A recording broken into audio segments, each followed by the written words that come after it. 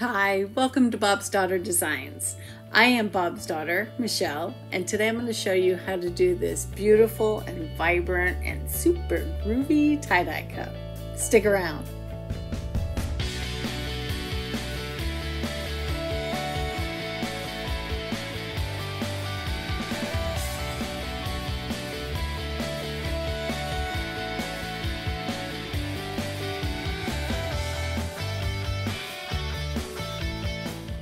So grab yourself a prep tumbler and the paint colors that you want to use and spray the colors in a swirling diagonal direction. I used the most fluorescent neon paints I could find because I wanted my tumbler to be super bright, and this is where you're going to get that real vibrant colors from this paint. Now, while I'm painting this cup, let me tell you about my inspiration for doing this tie-dye cup. I had a friend find a picture out on the internet of a tie-dye cup, and it was from a lady who had a page called Thistle Do Nicely. It's Thistle, Do Nicely. And with her blessing, I was able to recreate this cup with my own method.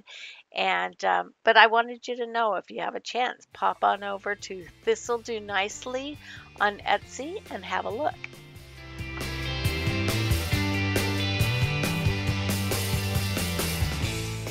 And next up is glitter. Here I am in my mask, and that's because I use the epoxy method for applying the glitter. I think it gives a better full-on coverage, and for me, I'm really allergic, so I got to wear my mask, got to wear my PPE, so those toxins don't get into my lungs and make me sick.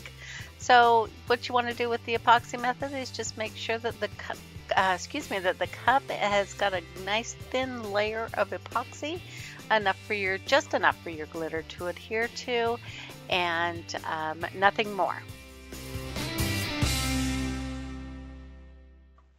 I'm using Mica Mermaid Glitter Treasures Love is Love bundle. It's the ultrafine glitter in neons, and it's got great coverage and great sparkle and very, very vibrant. So when I started glittering this tumbler, I just started putting the glitter in the parts of the paint, the corresponding glitter colors for the paint, and I just laid it down very sparsely. And then I went back again, excuse me, and I started adding the color a little bit thicker, as well as doing a little bit of the ombre and the mixing of the colors. And I did that by holding the glitter up pretty high and letting it kind of fall in and mix with the other color. Now, this tumbler is super forgiving, so your ombre doesn't have to be perfect. It's just got to be kind of mixed together. You just don't want to have super sharp lines on your paint, your varying paint colors.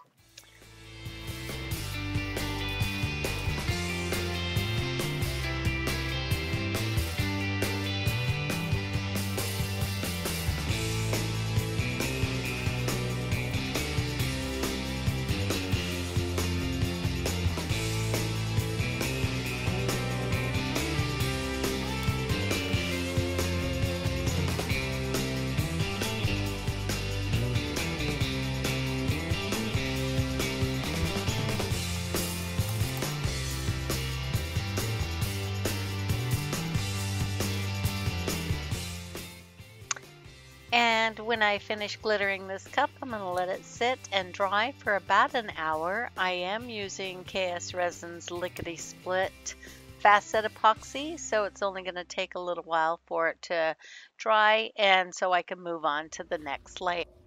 So here's our cup, all dry with a layer of epoxy on and ready to go to the next step. I'm going to add a couple of drops of Tim Holtz Crimson Alcohol Ink into my epoxy. Just a couple. It depends on how deep you want those stripes to look.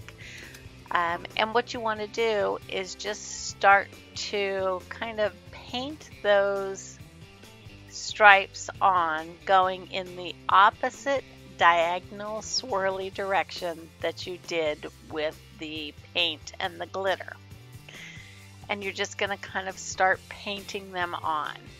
And the idea is you want them to look like they're swirling one way on the bottom and swirling the opposite way on the top. And it's going to kind of look like a hot mess as you get going, because really what you're trying to do is just get that color on.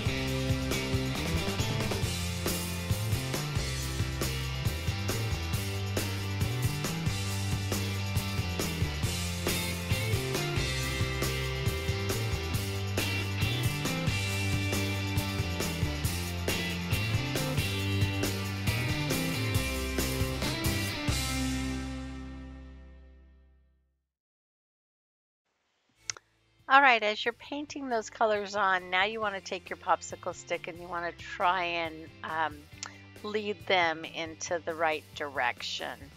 And you don't want to make your lines too thick, because you don't want this red epoxy to all kind of dissipate and meld together. You want very specific lines.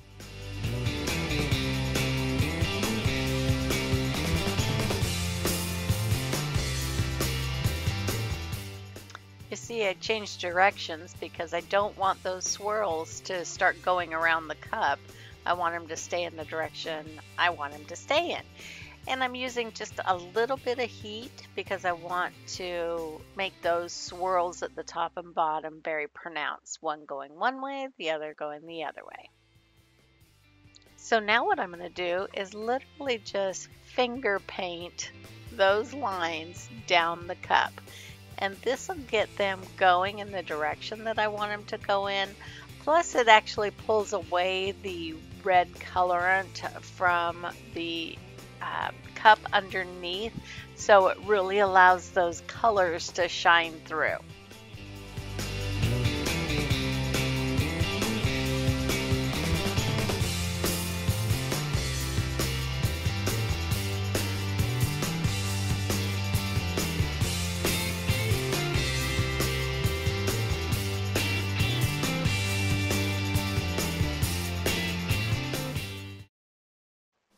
So, like I always do, I end up changing my mind, second guessing myself, and I decided I wanted to have a little bit more red pronounced line on this cup. So I mixed up some more epoxy, and I added darker red lines on this particular cup. I just wanted it to be a little bit more pronounced.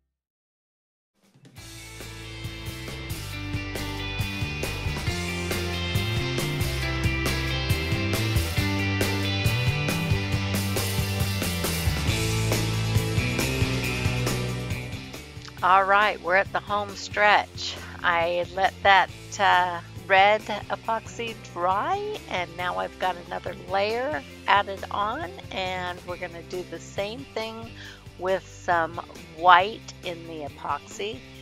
This time we're going to be a little bit more careful about going through with our popsicle stick. We're not just going to kind of toss that color on.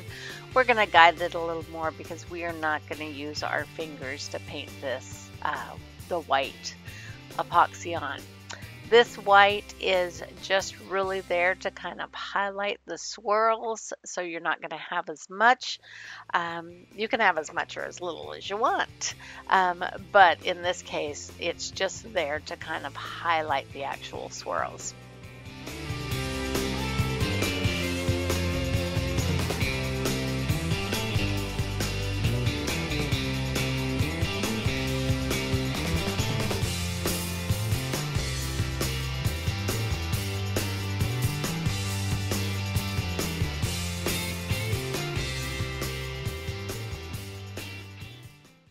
And we're down to the final steps.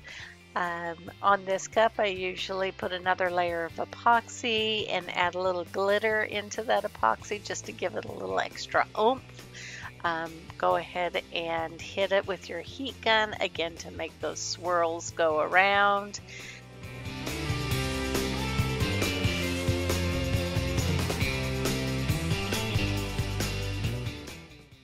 And there she is. Man, she is a beauty. I really love this cup, and I really love that you stopped by and we could do this together. Thank you so much, and until next time, thanks for dropping by Bob's Daughter Designs.